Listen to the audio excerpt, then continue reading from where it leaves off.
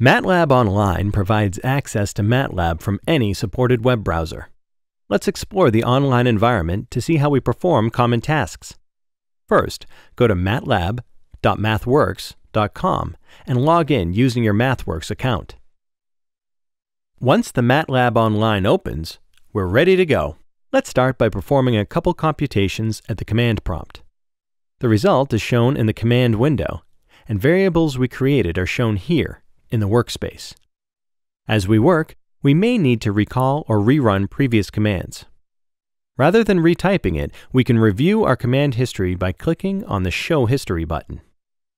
The history is saved so that we can still view our previous work the next time we use MATLAB Online.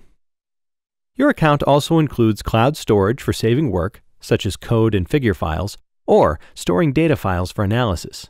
These files are visible in the current folder. To open a code file in the MATLAB editor, double-click on the file name. Once opened, the blue bar lets us know that the editor window is now the active window.